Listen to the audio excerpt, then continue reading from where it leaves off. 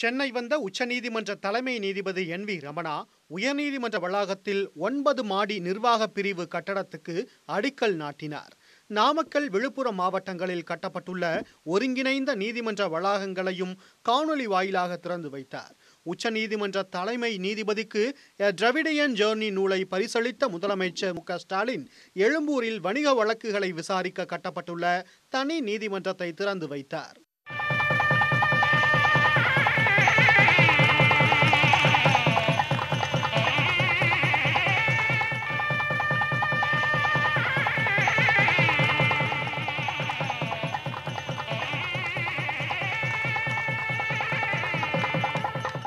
நிகழ்ச்சியில் பேசிய முதலமைச்சர் மு.க.ஸ்டாலின் உயர்நீதிமன்ற, உச்சநீதிமன்ற நீதிபதிகள் நியமனங்களில் சமூக நீதியை கருத்தில் கொள்ள வேண்டும் என்றும் தமிழ் மொழியை உச்சநீதிமன்றத்தில் வழக்காடு மொழியாக்க வேண்டும் என்றும் கோரிக்கை விடுத்தார்.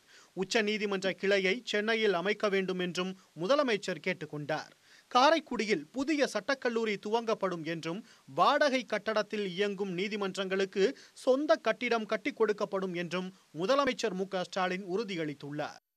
In the appointment of judges to the High Court and Supreme Court, the Honorable Collegium may kindly ensure that the principle of social justice, along with our parameters. Second, as we are all aware, Tamilnadu occupies an important place among the states of southern region. I would like to mention a long pending request to constitute a bench of the Supreme Court at Chennai. My third request to the Lordship is for allowing the official language of the state Tamil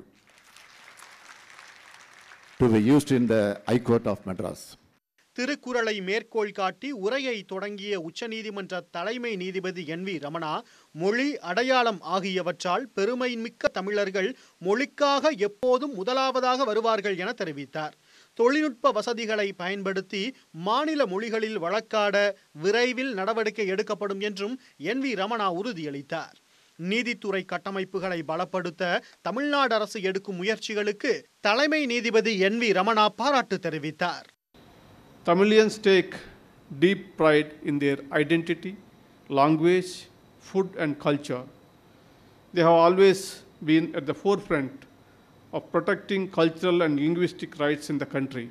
There have been demands from various regions to allow the use of local language in the proceedings before the high courts, local languages being adopted in the proceedings before the high courts. I am sure within innovation of the science and technology, the advancements such as artificial intelligence. வழக்கறிஞர்களுக்கான சேமநல நிதி 7 லட்சம் ரூபாயிலிருந்து 10 லட்சம் ரூபாயாக உயர்த்தப்படும் என்ற முதலமைச்சர் மு.க.ஸ்டாலினின் அறிவிப்புக்கு Tamil Nadu, Puducherry bar council வரவேற்பு தெரிவித்துள்ளது. உடனுக்குடன் செய்திகளை தெரிந்து கொள்ள சன் நியூஸ் பெல் ஐகானை கிளிக் பண்ணுங்க.